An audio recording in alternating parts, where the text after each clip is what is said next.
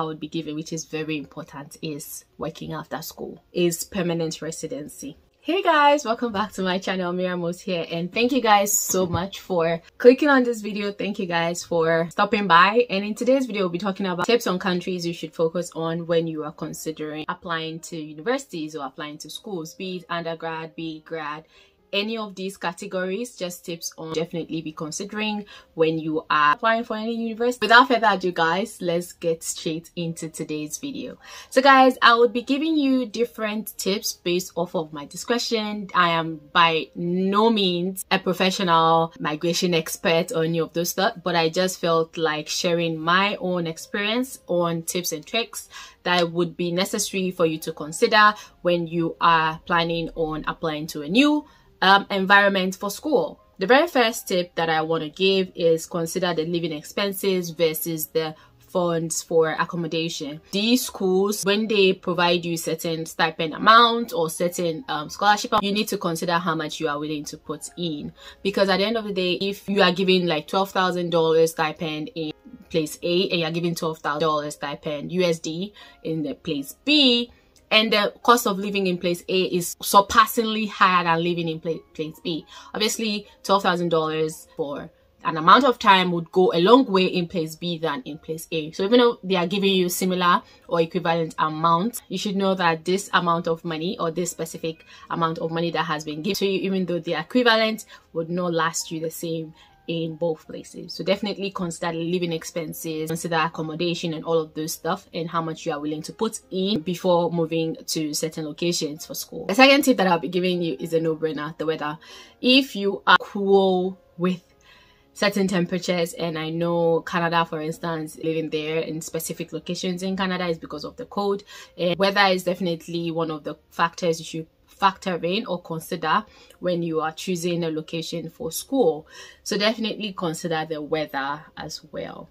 The third tip I would be giving, which is very important, is working after school. A lot of people plan to go back home, you know, to work in their home countries after school, but a lot of people also don't want to go back home. They want to work in the country that they've schooled. So that opportunity should definitely be something you should consider when you are applying on going abroad or going out of your vicinity to school. You should definitely consider how important it is or how feasible it is to get work after school. I know a couple of countries like UK or Ireland have a flexibility. You should definitely check it out and do more research on that. But I know UK, Ireland, and the US, definitely you should check it out, how the options are in terms of getting work after school.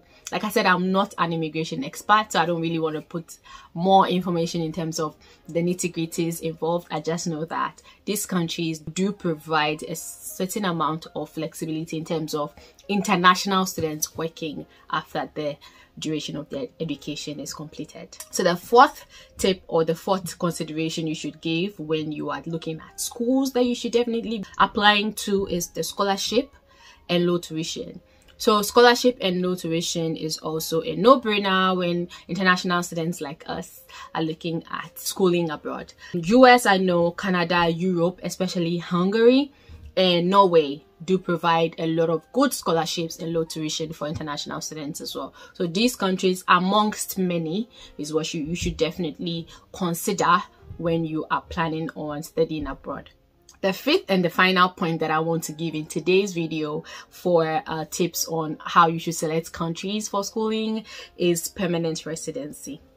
Yes, permanent residency. Which of these countries actually, because like I said, a lot of people want to school and go back to their hometown or their home country, but most often than not, international students want to settle down in the country that they've come to school in by means of getting work and further getting permanent residency. So I know for a fact that Canada does provide post-graduation work programs. You should definitely check out those options as well.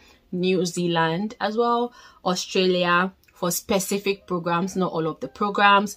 Germany, I know you must secure a job after your final exam and have a B1 language proficiency to be eligible for permanent residency in Germany. Germany is actually very expensive. You should definitely know how to navigate through, because I know You can work up to 90 days a year. You should definitely check that out and be sure that you have the eligibility and you have the documentation that are required for you to stay and work towards getting your permanent residency in Germany as well. I know Singapore is one of the surest way as well for you to get permanent residency as a student, because if you get scholarships from government organizations, a lot of government organizations that have treaties with certain countries do provide scholarships by means of further getting work and then work on how you can get permanent residency as well in these countries. Like I said, I'm by no means an immigration expert, but I just feel like coming around and sharing this information and tips. Definitely do your research. Definitely go to the official government's website of these countries that I've mentioned to know how you can legally and safely navigate these processes. So guys, I hope this is of help, and see you in my next video, guys. Bye.